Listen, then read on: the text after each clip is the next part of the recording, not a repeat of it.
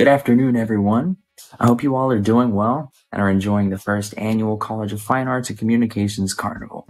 My name is Mason Strother, and I'm a senior graphic design major from Newton, North Carolina. I'm very eager and excited to share with you all my most recent series entitled Timeless. Timeless explores Catawba County's rooted pioneering spirit through the exploration and creation of its various monuments. There are 6 paintings in total, and each painting measures around 6 inches by 6 inches, which fit right below the width and height of a dollar bill. So it was very tiny, and me being very detail-oriented, it was difficult and challenging, but I learned a lot from it. The first painting of my series, Timeless, is entitled Bunker Hill Covered Bridge. This bridge is located in Claremont, North Carolina, and was built in 1895. It is only one of 2 covered bridges left built in North Carolina, so it means a lot for the area. And it is currently owned and maintained by the Historical Association of Catawba County. This being my first piece of the series, I wanted to do something unique here, in that I wanted to focus a lot on the bridge itself.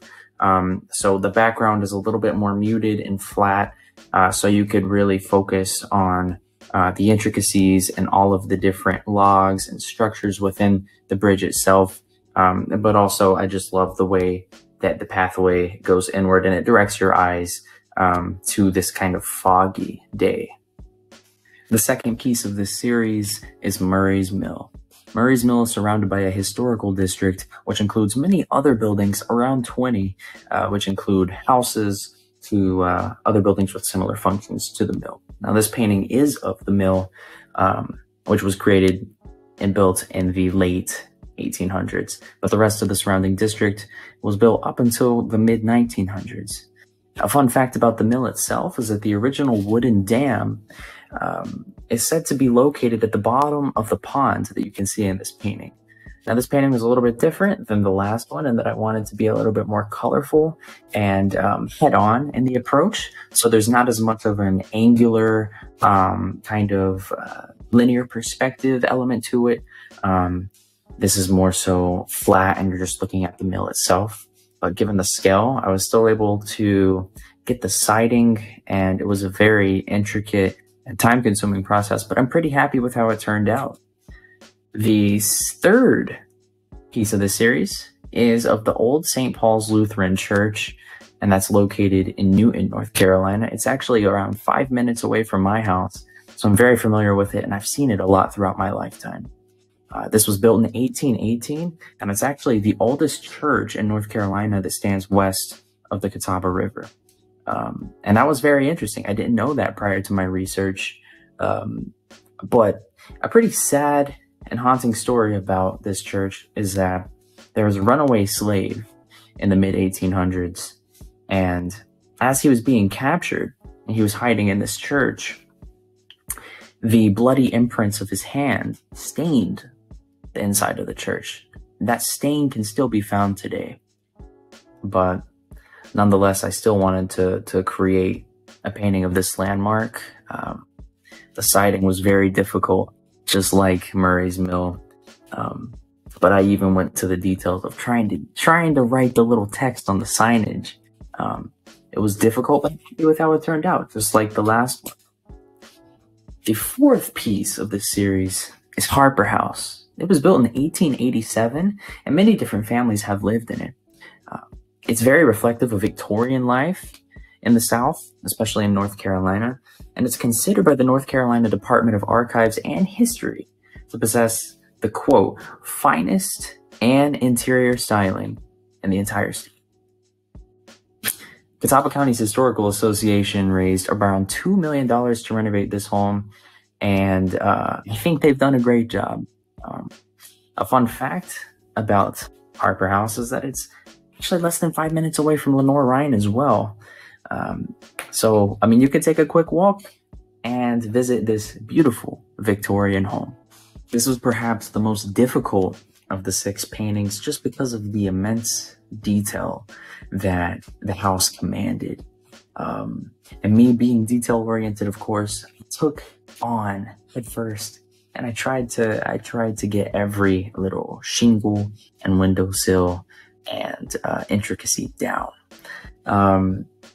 Even down to the foliage, I made sure that each color and each placement of the elements in this piece were correct. But I believe that the painstaking detail and effort that I went to create this piece was worth it. I think that it turned out all right. The second to last piece of my timeless series is the Chapel of Peace, located at Hart Square in Vail, North Carolina.